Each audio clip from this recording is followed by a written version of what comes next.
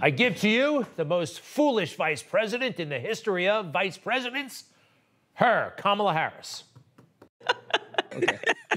How do you...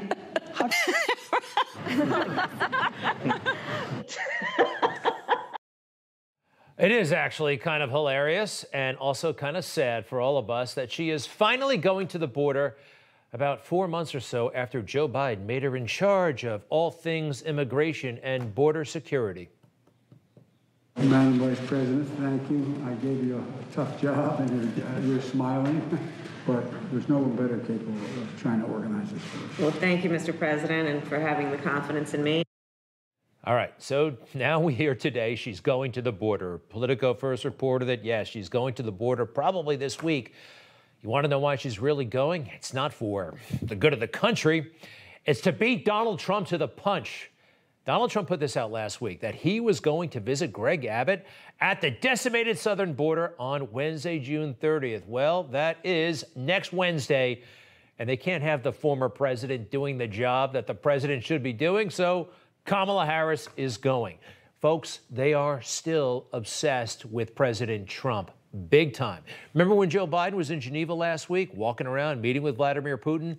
You know what was on his mind?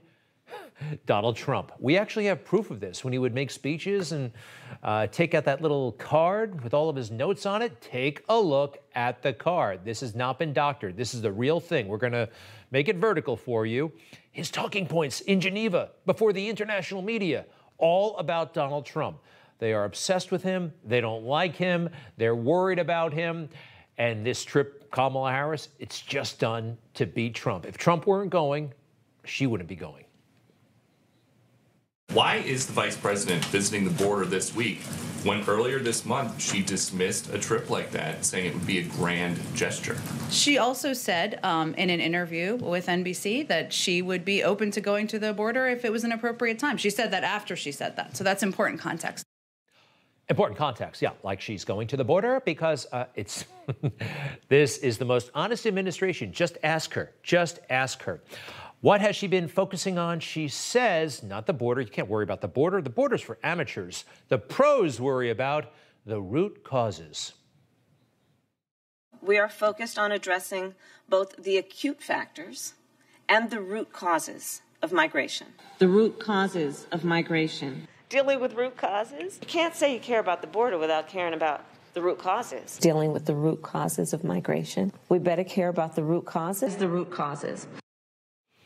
The root cause of our current crisis is this. Kamala Harris, Joe Biden, the far left, they like this situation. They do. All those people coming across the border, cheap labor and votes. That's what they see. And they want to keep them coming. That is the root cause. Their deliberate negligence, all right? Meanwhile, the border is in shambles. But this country, we're seeing great Americans step forward to protect our heritage. Have you seen these school board meetings around the country? Perhaps the ground zero of this fight to keep critical race out of our schools is Loudoun County, Virginia. If you've ever been to Loudoun County, if you ever went through Dulles Airport, you've been there. These are great people, and they're saying enough is enough when it comes to critical race theory and woke culture in schools. They've been making real progress, these folks, ordinary people from all walks of life. And what happens when you start making real progress? They try to shut you down. Ms. Corbo, can I record your vote, please? Aye. Thank you. The motion carries 9-0. Public comment is now ended. We will move to our next agenda item.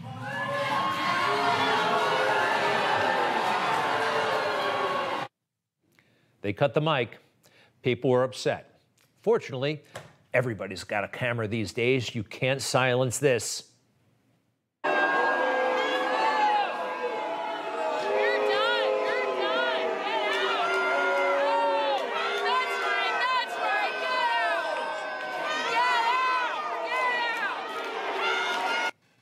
What's the rush to close the debate about something so potentially harmful to our children?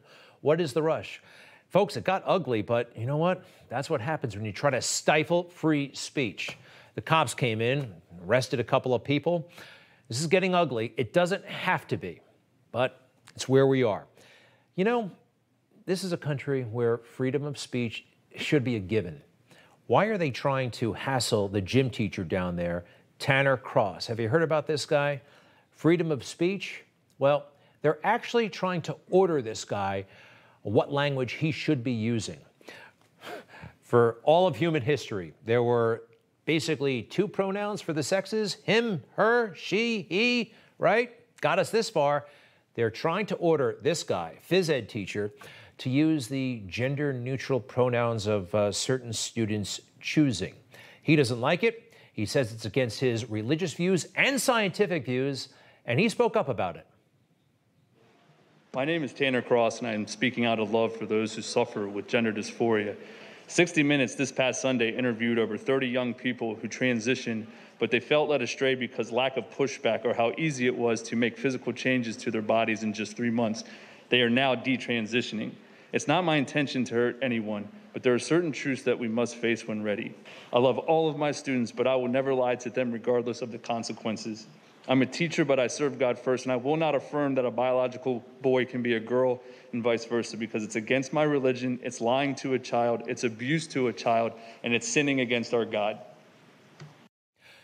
You're suspended pending termination. Yeah, they're trying to fire this guy. They actually suspended him because he would not use these gender-neutral pronouns. What's the big deal?